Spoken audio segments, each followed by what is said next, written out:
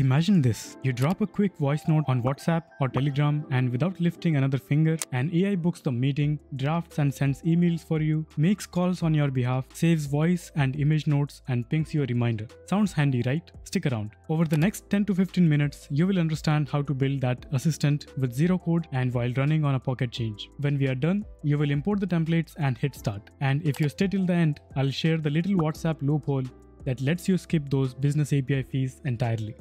Now let's look at the demo first. On the left hand side, I have the WhatsApp open, and on the right hand side, I have the main workflow that will handle the user queries. In the Airtable, I have these 4 tables: contacts, notes, reminders, and pending calls. In the contacts, I have these 4 dummy contacts, and all the other tables are empty. Send a voice note from WhatsApp. Hi Maya, I want you to do analysis on all the major updates from Google's 2025 developer conference and prepare a report. Then send an email and include all the research details you collected in that email and ask him to review it. And now let's send the message. Now on the right hand side, we'll see this event getting received, and it is received, and since it was a voice message, so it took this branch, and now the agent has triggered the research agent. The research agent will search for the recent Google's announcements on Google and prepare a report, and this node is complete, and then it called the get contacts tool to get Alex's details, and then it called the email agent, and finally it is responding back, and we got this message. It is saying I have prepared an email draft to Alex, and this is the email it has prepared. This is just awesome,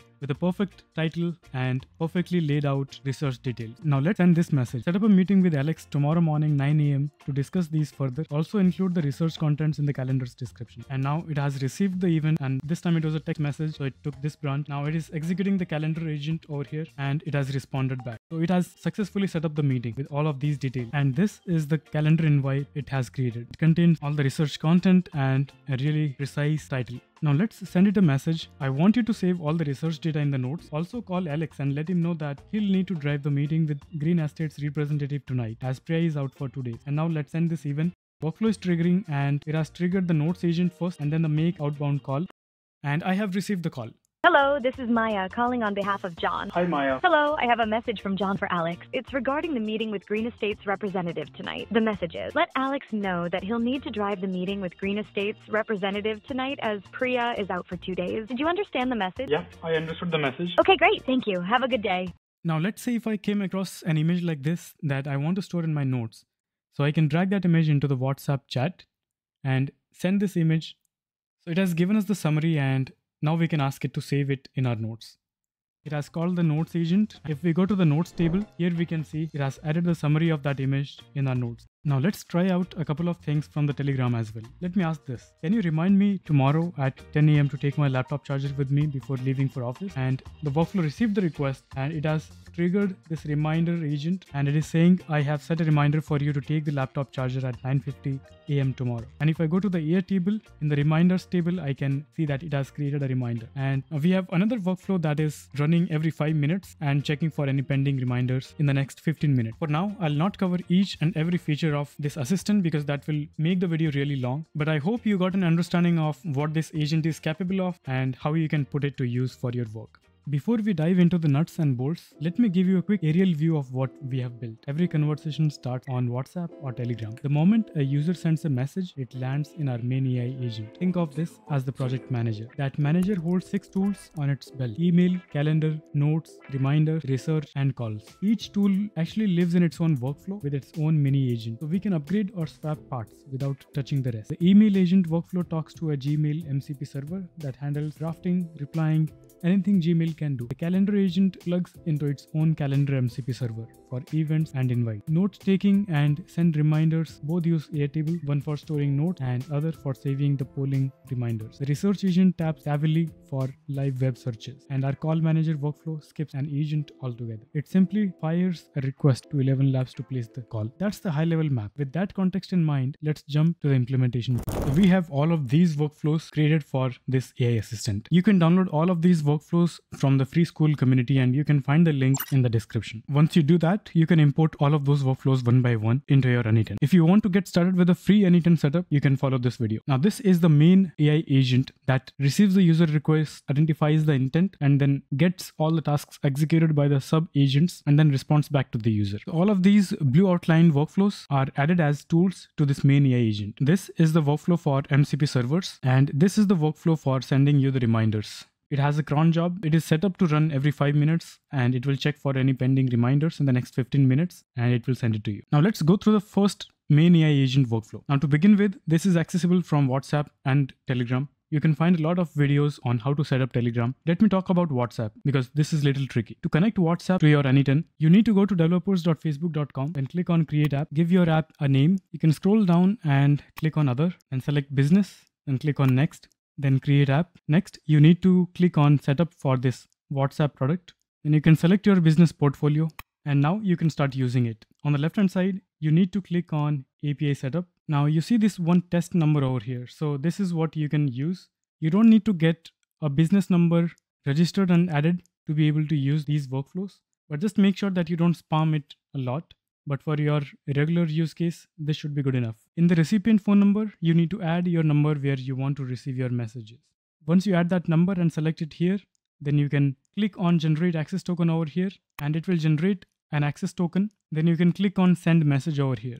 Once you do that, your number will receive a test message. Now you can start having conversation with that test number. Now to connect your WhatsApp API to N8N, you need to come to this basic tab over here under app settings. Then copy app ID and app secret one by one. And in this workflow, open the WhatsApp trigger, then create a new credential and one by one paste both of those two things and save. One thing to note is that this token is short-lived. It's valid only for 1 hour and you need to extend the validity. Now, since your application is not in live mode and your business is not approved, you can't create a permanent token, but you can create a long-lived token with a validity of 2 months. To do that, you can generate your token from here, then copy it, then go at the top in the tools and open access token debugger. In this debugger, you can paste your token over here, click on debug, and then you'll see a button at the bottom to extend the validity of your token. And then you can use this token in your workflows. Okay, now let's understand what's going on in this workflow.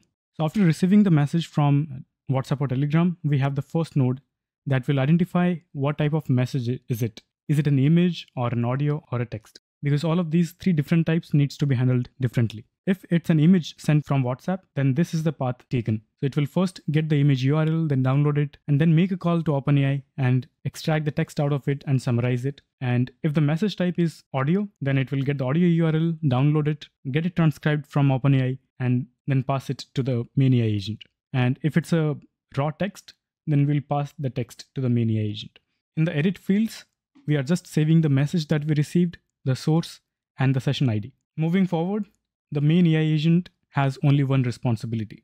It needs to identify the user's intent, the sequence of tasks that it needs to get executed, and then invoke all the corresponding tools sequentially. We have given all the available tools to it and some additional instructions. There are some operational guidelines and prerequisite checks. And finally, we have given some example interactions. So in this example, it received this as the input. User sent an audio message, and then this is the audio message that we had sent initially. And it has produced the output like this after executing all the required tools. We have used GPT-4o model here for this AI agent and a simple memory, but you should replace this simple memory with your Postgres Superbase memory. You can watch any of the previous videos to see how to set it up.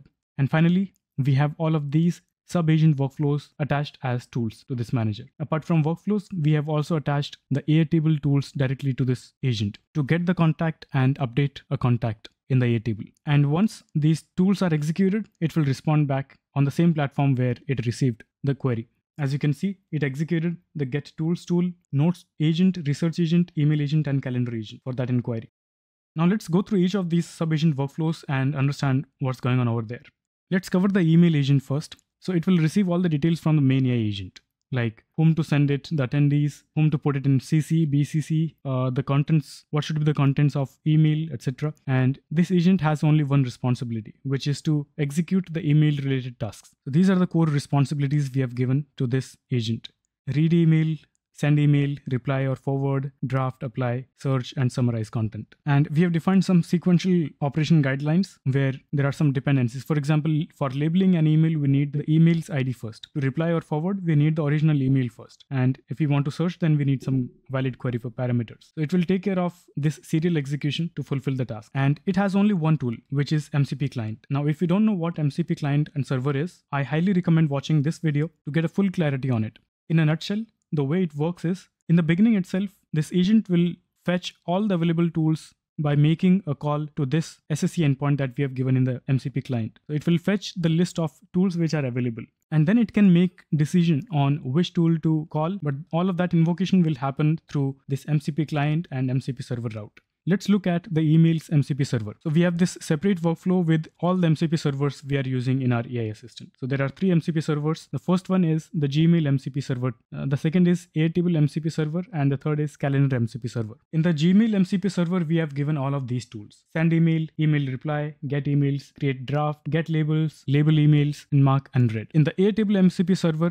we have given the tools get, search, update, delete, and create. And in the Calendar MCP server, we have given the tools update event, delete event, get event, and create event with attendee.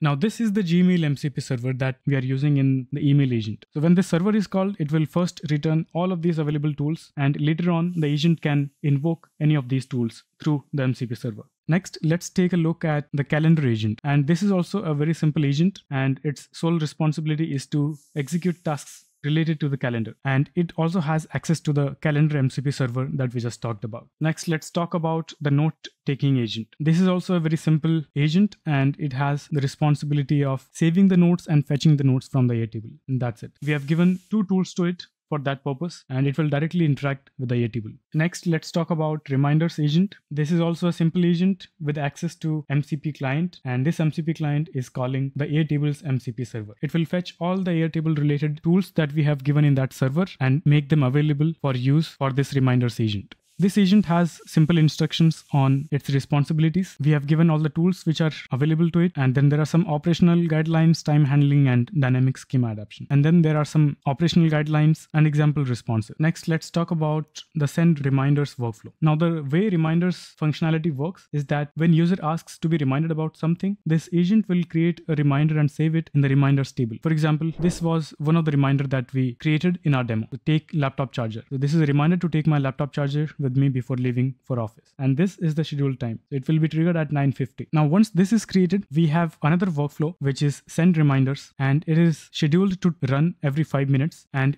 from the Airtable it will fetch all the reminders which are due in the next 15 minutes, and then it will loop over all of those items and then send the reminder on WhatsApp. You can send it on the Telegram as well, and then it will move on to the next one, and then it will process all the elements like that. Next, we have the research agent. So this agent has the responsibility of receiving a topic and doing web searches for it, then summarize the findings, prepare a report, and then return it back. And it has access to Tavily to be able to search the web. You can create a free account on Tavily, and then you can pay as you go. This is a good option to give internet access to your agents. And finally, let's take a look at the make calls workflow. Now here we have 2 different flows. The first flow is triggered by the main AI agent to make a call. And the purpose of this flow is to just save the contact number and the purpose of the call in the Airtable. So once it receives the query in the Airtable node, it will save the phone and the notes. Notes contains the information on what's the purpose of the call and what needs to be conveyed. So for example, here in the notes we got, let Alex know that he'll need to drive the meeting with Green Estate's representative, etc. So after saving it, it will initiate the call by making a post HTTP call to ElevenLabs. And in the fields, we need to pass the agent ID, agent phone number ID, and the to number. Now once this call is initiated by the ElevenLabs, just before the call starts, ElevenLabs will call this webhook. And the reason for doing this is to inject the contact's name so that the call is personalized and the purpose of the call that we saved in the Airtable earlier. So when this webhook is triggered, we'll first get the call's purpose from this Airtable. So we will fetch the notes and the phone number that we saved over here. Then in the next node, we'll fetch all the details for that contact from the contacts table by using that phone number. So this is the called phone number, and then we will remove it from the pending calls table. So we'll remove it from this pending calls so that we don't have stale data over here. And finally, we'll respond back to the webhook with all of these dynamic variables, the name, phone number, and this is the sub prompt. So we will inject all of these values dynamically inside the prompt of our ElevenLabs agent. Now let's take a look at how to set everything up in ElevenLabs. So you can create a free account on ElevenLabs, and you will probably get, I think, $5 of free credit to begin with. Then go to agents in the conversational AI and then create your new agent. I have already created this agent, and this is the first message that we have given. Of course, we can change it, make it more dynamic by using more dynamic variables. And then this is the system prompt. We have given a very simple call structure to it just for demonstration purpose. Give a clear statement of why you're calling, and then say that you have message from John for the called user, and then deliver this message. message. And after the user acknowledges, say thank you and disconnect. And all of these curly braces things that you see over here, these are dynamic variables that we are sending from our N8N workflows. Now, to be able to inject these dynamic variables into your call, you need to go to the security tab at the top, then scroll down and then enable this fetch initiation client data from webhook. And then here you need to paste the webhook URL of your N8N workflow. So in this workflow, this is the webhook node that we are using, and we need to copy this production URL, then go back to ElevenLabs and then paste that URL over here. Now what this will do is whenever a new call is started, it will first call this webhook and it will use the response it gets from this webhook to extract the dynamic variables. And you need to make sure that you are returning the response exactly in this format. It's because if you go to this ElevenLabs docs and scroll down in this Twilio personalization section, you'll find this JSON object and your response has to exactly match this format. You can define all of your dynamic variables inside this JSON object called dynamic variables. There are some additional settings that you can tweak, but we have skipped that for now. You don't need to get your business number approved to be able to use WhatsApp Business API. You can just rely on the test number that we connected initially. And Meta doesn't charge anything for the user-initiated conversations. And since you are acting as the user in this case, your 24 hours window starts from every message that you send. And then this AI agent can keep responding back to you within 24 hours window without getting charged. And that's how you can use it completely for free. You now have your AI assistant ready that will save you hours of work. And let's be honest, a bit of sanity every day. You can use these workflows as a starting point for your requirement, and you can build on top of these. You can add more instructions, maybe improve the prompt so that they perform even better, but this will give you a really good head start. And if you have any questions, drop them below and I'll try to answer all of them. And if you're ready to level up, don't forget to subscribe the channel for more content like this. And thanks for watching and see you in the next one.